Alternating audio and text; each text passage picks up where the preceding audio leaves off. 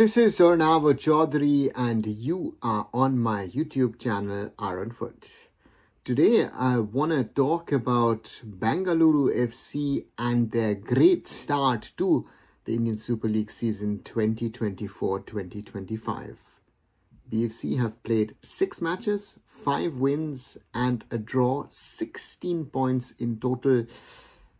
They're on top of the table and today I want to ask and discuss the question, could and are Bengaluru FC a title contender? Can they lift the ISL League Shield?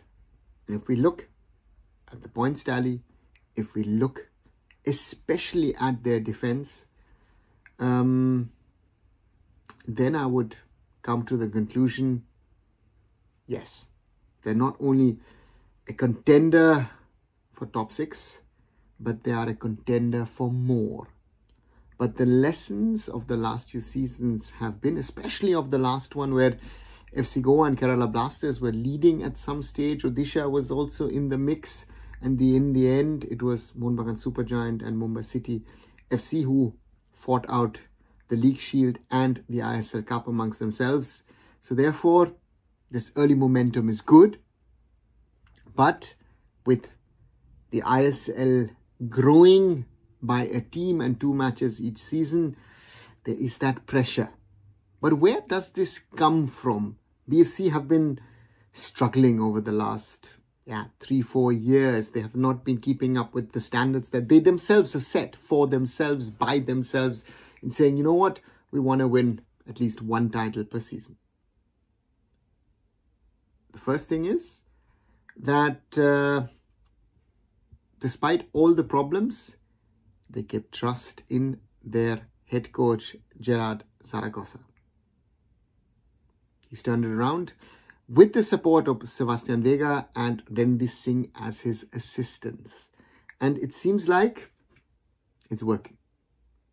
Then what BFC did, after deciding to keep the coach, who do we bring in? Where do we strengthen the squad?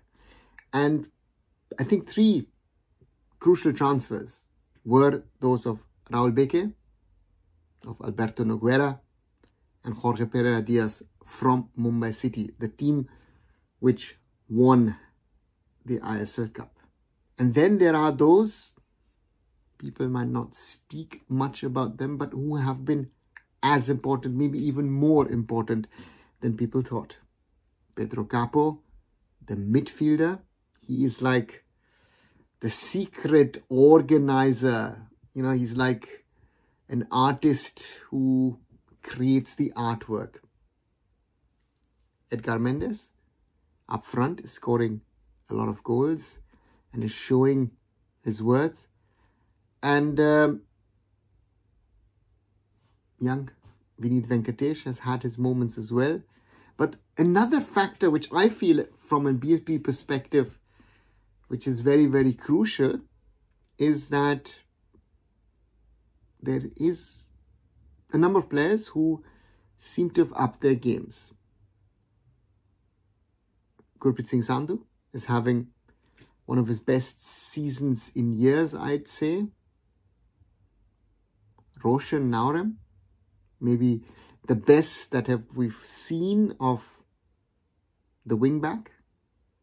Sunil Chetri has had his moments, his best moments, I guess, also in the last 2, 3, maybe 4 years. And Suresh Wangjam is coming of age.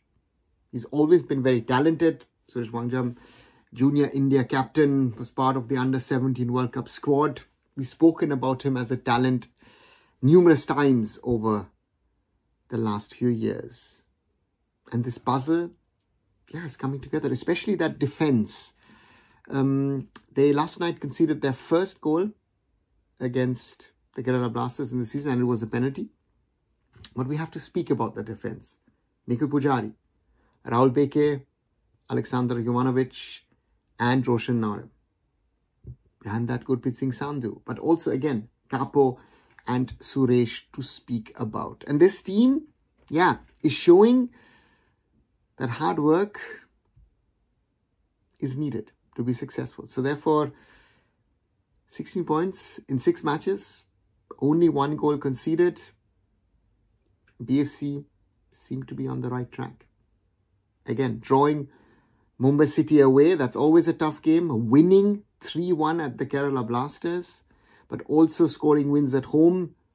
1-0 in the opener against East Bengal, 3-0 against Hyderabad FC, also against Mohun Bagan Supergiant, and a 1-0 against Punjab FC, who are strong so far. Yeah, that puts BFC where they are at the moment. And then next Saturday, November the 2nd, the next game at Manolo Marquez coached FC Goa. What do you think? Can BFC lift the ISL Shield? Will they maybe stay unbeaten this season? Let me know what you think in the comments below. And as always, like, share and subscribe. Arunfoot here on YouTube, on my other social medias. Visit arunfoot.com and I'll be back very soon. So Arunava Chaudhuri signing off. Bye for now.